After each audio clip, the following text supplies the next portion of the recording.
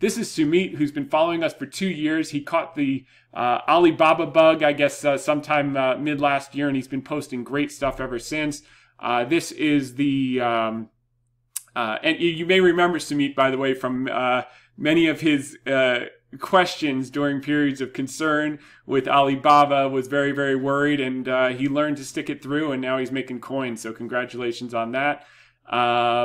And he posted this: East China's Zhejiang province will support high-quality development of platform economy, make targeted supportive policy, and establish professional service mechanisms, said Provincial Governor Wang Hao in his government work report. Zhejiang will encourage platform companies to step up research and applications of frontier technologies and support the companies to lead development, create jobs, and compete. Also, Sumit put out, Morgan Stanley's quant strategy showed U.S.-based money managers have yet to add to their China equity positions even after Xi Jinping's pivots. What will happen to Chinese equities when U.S. Money managers start adding to their China equity positions? You can see just how underweight the U.S. managers are relative to the non-U.S. managers as it relates to ex-U.S. And emerging markets, dramatically underweight, which is effectively China. So this is good data from Morgan Stanley via Sumit. Then he put out a thing on Ant Group. Just to put this in context, because I know I've been talking about it, but we haven't spent a lot of time because the IPO is probably a year plus off, and there's zero credit for it in the stock at present. They processed 17 trillion yuan via Alipay versus Visa plus MasterCard plus American Express processed 14.6 trillion in the same period in 2020. So it just goes to show the difference in China, that Alipay, i.e. Ant Financial, which you own a third of as a shareholder of Alibaba, is bigger than all three combined by almost, 18% round numbers.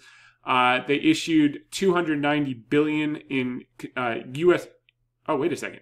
This is in dollars. $17 trillion processed via Alipay versus Visa, MasterCard, and American Express did 14.6 trillion in 2020. I thought that was in yuan. That's huge. Also, they issued 290 billion, a third of a trillion in consumer loans in 2021. Biggest money market fund with 173 billion AUM and 107 million healthcare plan customers. This is big. So that's the asset management with the 173 billion, the lending, the 17 trillion of payments, and the 107 million people in Ant's mutual aid healthcare plan. So there's a lot to this business. It's only going to grow bigger. The big get bigger. And this you can see in the payments volume. Visa, MasterCard, American Express, and how they compete. So great data relayed by Sumit. And then he also talked about Morgan Stanley. If you remember, Morgan Stanley was the one with the underweight, the uninvestable in the hole. Now Morgan Stanley's lifted China to overweight from an equal weight position, and we're at the, by the way, they said they had an equal weight since January 2021. That's BS. In February 2022, they said uninvestable. And then they changed back or something, like when it bounced or whatever. But it's just emotions. We are at the beginning of a multi-quarter recovery in earnings revisions and valuations. MS suggests further increasing exposure to reopening beneficiaries such as consumer names like Baba and Pinduoduo. The brokerage lifted China to overweight from equal weight. It raised its 2023 targets. Multi-quarter recovery, consumer names, blah, blah, blah. So you get the story. Opinion follows trend. We've talked about this the whole time. Top 20 China, Hong Kong holdings among long-only emerging market active managers as of 12/31/2022, so just a couple weeks ago. Underweight fund managers find themselves chasing this rally in Chinese equities. They were the most underweight, Tencent, followed by Alibaba. So now they've got to chase and choke on as much stock as they can, and that's that. Unfortunately, we don't have any to give them. We'll talk to them in a couple hundred points, but for now, let them choke on someone else's stock, and God bless. They missed the first 100%, but they can ride the next 200 points.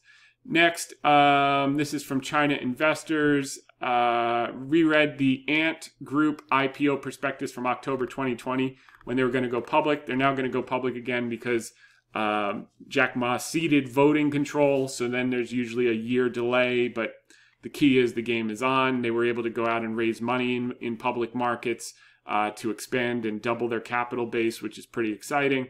1 billion users, by the way, on Alipay app. That's part of Ant Financial. 1 billion with a B. 711 million monthly active users. 2,000 partner financial institutions.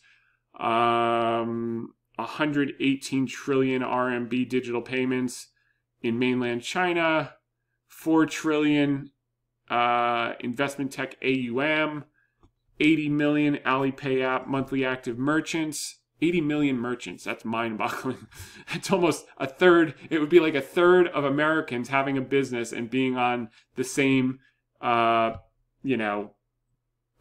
or something like that. Like virtually zero competition. It's mind-boggling. 200 countries and regions with online payment services. 729 million on the Alipay app. Consumer credit. And the healthcare thing that they were talking about. Then they show the growth of the business. They've been around since 2004, so this is not a startup. This is the hegemon in the payments business in the region. It shows how they've simplified the ownership structure. This is the Alipay app. You can see here you can do more than just pay your stuff. You can movies, hotel, credit card payments, sports, transfer funds, etc., etc., etc. And that's the story. Moving right along, we covered that. Jack Ma gave control, so now they can go public. There's a delay, but remember they put the former head of the Hong Kong Exchange on the board of Ant a few months ago, and we said that was the tell. Well, now we know why. China reopens to the world as international travel restrictions end. Alibaba's grocery chain Freshippo, which we've talked about, records first profitability in key segment, eyes expansion in 2023. They've got about 300 units. They do charge a membership fee. That's an important flywheel in business models that we look at. Another hint, by the way, where the retailer, whether in this case it's stores or online, like Amazon Prime, like Costco, they basically get big enough where they can offer the lowest prices. They cut out the margins so they knock out all small competition. And then what they do is they charge a membership fee for that right to buy goods at the lowest cost. And that membership fee goes straight to the bottom line. And that retains their moat because once someone buys the membership fee and they know they're getting the lowest prices, they continue to shop there and they don't even look anywhere else or clip coupons or whatever else. China stock traders bet consumption will supercharge the 2023 rally. This is what we said all for months, and now it's playing out. So you can see it here.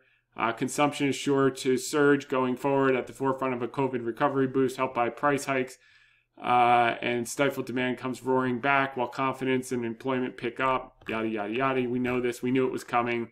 You guys were ahead of the game many months before. China trading activity picks up as COVID wave eases, and it's just off to the races. So moving right along, Hong Kong is going to be the top property investment destination in 2023. I mean, what a difference a week makes, right? I mean, like 3 weeks ago, everyone was getting the hell out of Hong Kong. Now everyone's coming back. Hong Kong stocks log best start to a year since 1999 as Alibaba, Tencent, long for fuel gains. So best start to a year since 1999. Guys, just jog your memory. Remember I put out that chart, Hong Kong price to book, whenever it gets below 1, these good things happen.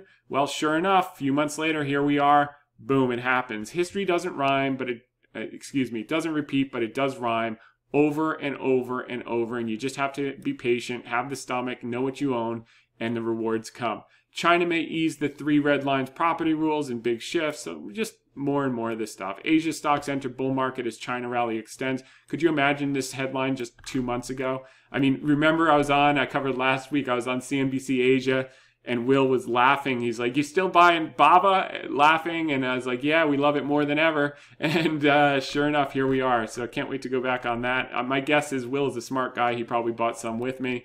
and is making some coin. So Alibaba leads China tech gains as regulatory woes ease further. So that was that. Alibaba stock is new top pick at Goldman Sachs and Morgan Stanley. I mean, you can't make this stuff up, guys. Literally, like 4 weeks ago, people were laughing at Alibaba. Now it's the top pick at Goldman Sachs and Morgan Stanley. So there you go. Chinese stocks have been on a tear. Morgan Stanley says it's turning even more bullish on China, slowly but surely. Wait till it's at 200. They'll really get bullish. And when it's at 300, they'll be hardly able to contain themselves. And there'll be other people who were extremely negative in the hole, that all of a sudden, all their noise about VIE structure and delisting and communism and all this stuff, which has been the same stuff for the last 20 years, is going to go out the window. And at $300, they will be jumping up and down, cheering, buy the breakout, buy the breakout, and we will be laying off stock like it's nobody's business and starting to look at opportunities in India. Ant Group won't be squashed after all. Surprise, surprise. Shanghai targets 5.5% consumption-led GDP growth for 2023 as it looks to recover ground lost to COVID lockdown. So they're shifting gears. Historically, they did infrastructure. Now they want consumption. They want to be self-contained. And who's the toll taker? Alibaba. China jet fuel demand set to soar ahead of Lunar New Year. While U.S. M2 money supply is collapsing, you can see it year on year. China M2 money supply has been growing at double digits for over half a year.